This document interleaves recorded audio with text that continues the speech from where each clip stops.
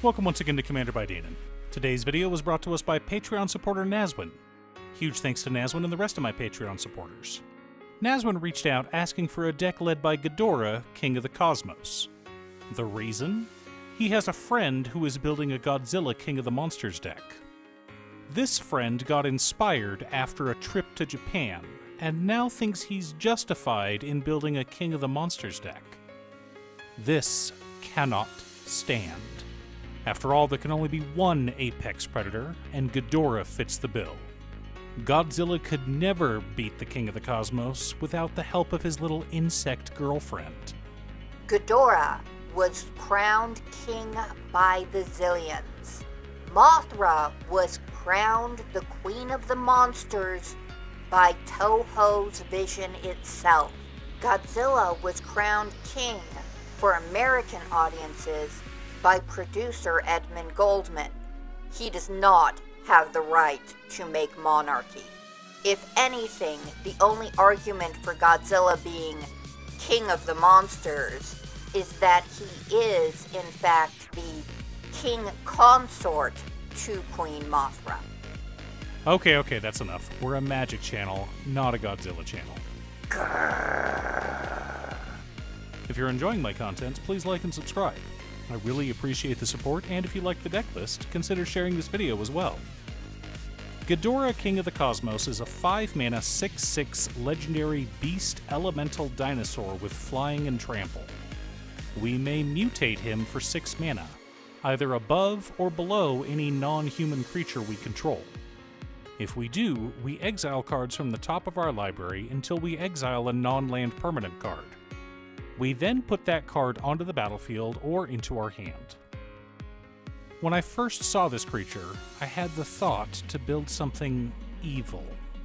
Something showcasing the power of Temur as well as the power of Ghidorah. Gotta put Godzilla in his place after all.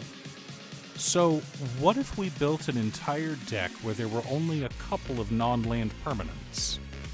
Permanents powerful enough to win the game on the spot. Or that would enable us to win the game quickly. But before we get to our deck list, a quick word from our sponsor, Ultimate Guard. One of my favorite products Ultimate Guard has is their Xenoskin Sidewinder. The Sidewinder has a soft microfiber lining as well as the rugged Xenoskin shell we've all come to love. While the Sidewinder isn't a new product, they are now available in the beautiful two-tone Synergy series, like this red-white one seen here.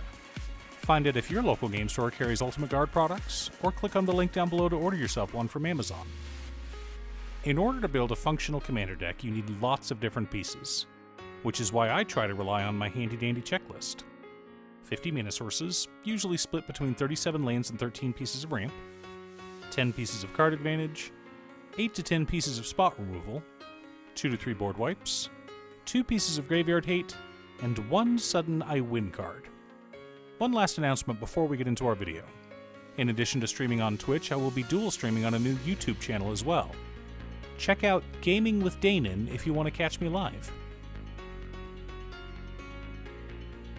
Command Tower, Exotic Orchard, Misty Rainforest, Scalding Tarn, Wooded Foothills, Verdant Catacombs, Flooded Strand, Arid Mesa, Ketria Triome, Breeding Pool, Steam Vents, Stomping Ground, Rejuvenating Springs, Training Center, Spire Garden, Dreamroot Cascade, Stormcarved Coast, Rockfall Vale, Hedge Maze, Thundering Falls, Commercial District, Care Keep, Kalani Garden, Den of the Bugbear, Dwarven Mine, Field of the Dead, 5 forests, 3 islands, and 3 mountains make up the land base for our deck.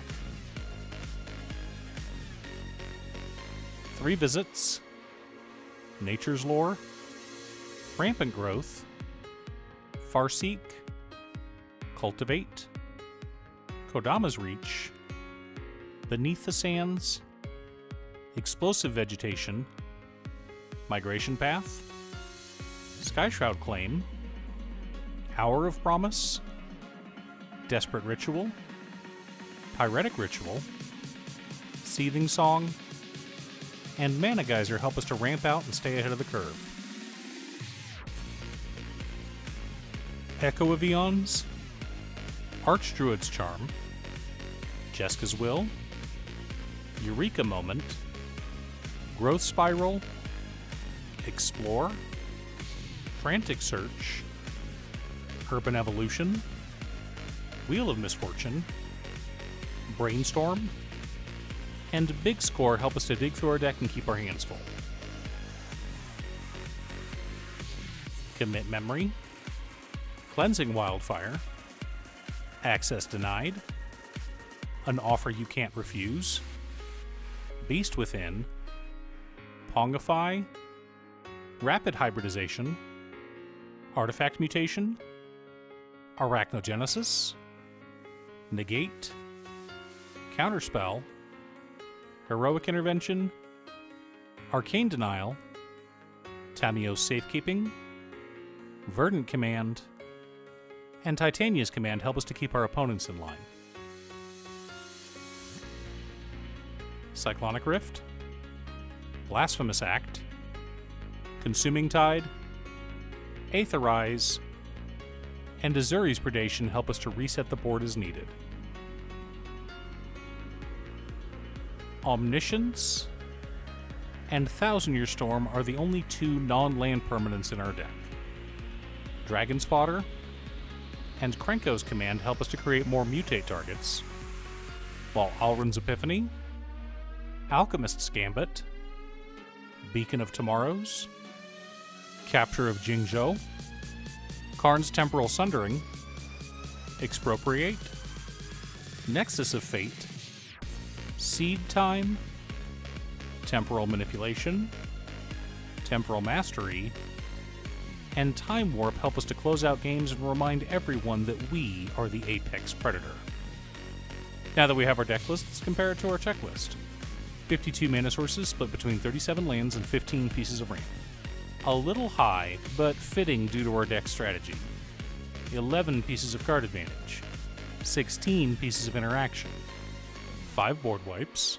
4 pieces of graveyard hate in Commit Memory, Verdant Command, Titania's Command, and Echo of Eons. 2 sudden I win cards in Omniscience and Thousand Year Storm. Omniscience allows us to cast any card from our hand without paying its mana cost. Now, this is considered an alternate casting cost, and you can only have one of those.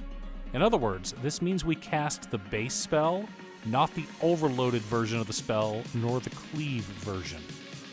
It's also the reason we don't have any X spells in the deck. Of course, our other non-land permanent, Thousand Year Storm, can close out games just as quickly. If we cast a spot removal spell, then one of our rituals, then a turn spell, that'll give us 3 turns back-to-back. Which won't win us the game by itself, but it should make our opponents scoop. Which is right and proper. All should bow down to the king.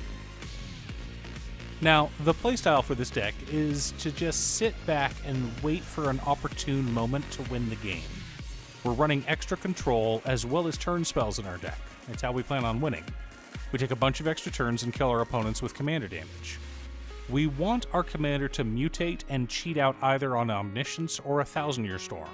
We have lands that produce non-human tokens. I know that Field of the Dead gets a lot of hate, but it works really well in this deck. And even some of our interaction and spot removal spells can create creatures which our commander can mutate onto. So, a good opening hand for this deck will have a variety of lands, ramp, interaction, and card advantage. If you're missing any one of these, except for lands, don't stress. There is plenty in the deck. If you only have 2 out of the 3, say lands and interaction, you may want to consider a mulligan. Of course, if you have either Omniscience or Thousand Year Storm in your opening hand, you'll definitely want to mulligan. We're not in CEDH, so you don't want your win cons in your opening hand. Do you have a Ghidorah King of the Monsters deck? What about a deck led by one of the other Daikaiju? Leave a comment below. Thanks for tuning in. Once again, a huge shout out to my editor Cutestuff. I couldn't make these videos without her. If you'd like to hire her to edit your own videos, she can be reached at cutestuff.edits@gmail.com. Link is down below. If you're looking for ways to support the channel directly, you can head on over to patreon.com/Danon. For only $25, you too can have a Commander video built at your request. I also wanted to give a quick shout out to all of my patrons: Waffles, Jiraiya, Danny, Muffins, Marcus, Squishy, Brett, Roxy, Sean, Pob Zombie, Mark, Borgie, Nazwin, Pedro, Midge, Detroff, Alix, Alex, Julio, Michael, Valeri, Conga, Ignis, RJ, and Jay. You guys are awesome. I post new Commander Deck videos every weekday, so be sure to subscribe and ring the bell to be notified of new videos. Again, thanks for watching, and I'll see you all again next time on Commander by Danon.